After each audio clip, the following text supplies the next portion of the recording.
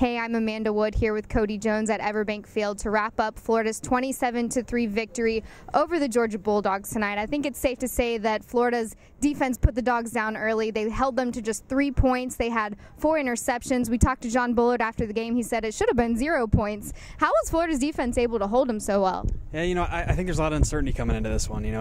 Not really sure about what Georgia's quarterback situation was going to look like, what exactly they were going to do. But I think Florida really took the momentum out of it early, especially. They basically eliminated the Georgia run game in the first quarter and even early in the second quarter. And I think when you make a quarterback that maybe isn't the greatest passer into passing downs, I think that's when you saw them have the most success. I think that was a big part of it for this defense. They were able to do that, really able to stuff the run that way when you make a team one-dimensional that early in the game. A defense as talented as this Florida one's really able to kind of tee off against the quarterback, and as the game went on, you saw him get to the quarterback with the pass rush a little bit more and make his life a little bit more difficult. So I think it was a combination of things, but if you don't take away that run early, this game could have gone a little differently. And on offense, quarterback Treon Harris didn't have the best game, but he was able to utilize weapons like Antonio Callaway, who had over 100 yards receiving tonight and a touchdown. Now, Kelvin Taylor had over 100 yards rushing, and he had 2 touchdowns. Coach McElwain said, we might as well make this his home stage. How was Treon Harris able to utilize those weapons, and how would you credit their offense? Yeah, I think Harris was just okay today, but that's a big credit to him, though, that he was able to get them in the right run fits. He's able to hit guys down the field like Callaway there. Callaway's actually the first freshman in Florida history to have 3 games over 100 yards. So that's a pretty big deal for a school that's had a lot of good freshman receivers.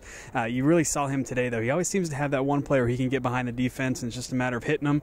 Did it against LSU, and then he was able to do it again today. So he was a big part of this game, but it really was all about Kelvin Taylor today. He has really been nothing short of great in the 2 games the last 2 games in the stadium. Really showed that today. The offensive line is not what it was last year. That's pretty clear, and that's been clear throughout this entire season. But he was able to hit some holes today, and they were able to open some things up, especially in the second half of this game. That's when we saw Jordan Scarlett break loose a little bit as well.